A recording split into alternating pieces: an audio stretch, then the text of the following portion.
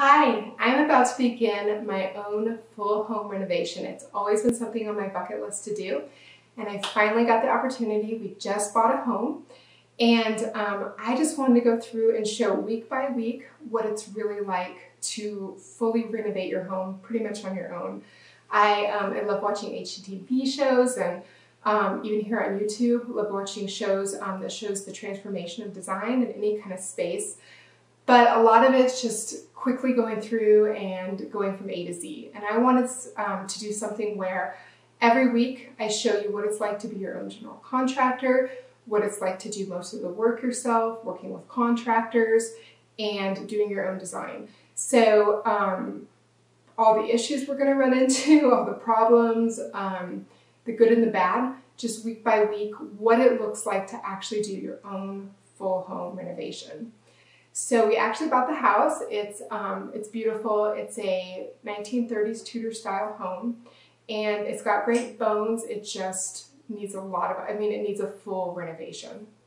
I talk on my website a little bit about what it looks like to actually get ready to do the renovation, budget, how to buy, additions versus renovation, and spending more on square footage. So if you're interested in that, I'll put the link below. I'm not going to go into it too much here. I just want to do an introduction of what our house looks like before we start doing transformations so you can get a base start.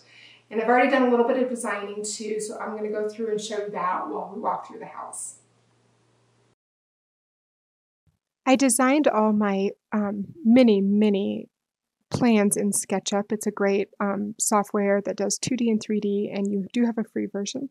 So I first made just a floor plan of the original house by measuring it out and putting it into the program. Then I looked at different types of plans with attic stairs or moving the basement stairs, different things to kind of see how I want the floor to lay out and what I could realistically do with the house.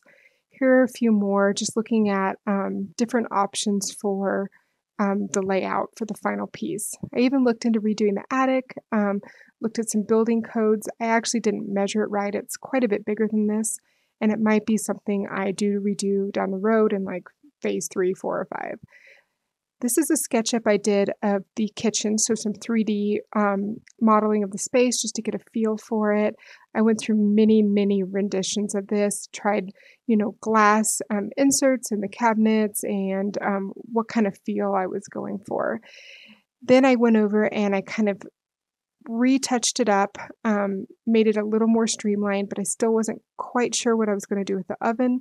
It's not a big space, so going through design minimums and how to figure out a good flow of the workspace took quite a while. I also worked on quite a few of the island options and how I wanted that to look with the limited space. It needs to be long and thin. And then I came to my final. I did a few more renditions of the wall area and then brought it in and decided to do a wall microwave combo. And then I have the coffee bar right there.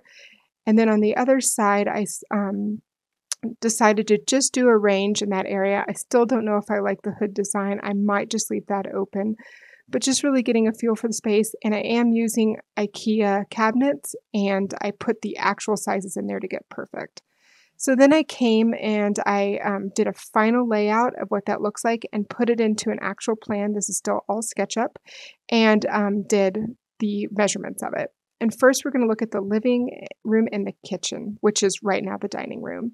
So as you can see, it's a long, narrow space. We have some beautiful arches to have that Tudor, but also a little bit of a Spanish feel. I have an entryway with a lot of the archways kind of continued without. The fireplace has some beautiful terracotta tiles, again, nodding to that Spanish feel that I'm going to try to keep throughout the house. I do love those details. And the rooms do have a lot of nice natural light and original hardware under the carpet, so I'm hoping to keep that. Next is the 2 bedrooms upstairs and the only bathroom we have right now. And this is the first bedroom that is going to become an office. I'm going to be putting double doors behind it to open up into the living room. And this is the second, which is the master. It's very small. This door is going to be the entry into the new master bath. And on this opposite wall, we're going to open it up into a master closet. Here's our only bathroom. It's going to be turned into a powder room. It has another beautiful arch in there that I'm going to close off, and the shower will become the master closet. Now we're heading into what is now the kitchen. It's a long, narrow space kind of tucked into the back. This back wall is going to be part of the master bath, and then the rest of the space is going to become a dining room. Heading into the basement, there's actually a lot of natural light coming in from the doorway, but the entry is very short, only about 5'4", 5'5". I've hit my head on it multiple times, so I'm going to be raising that up to code just for a better experience into the basement.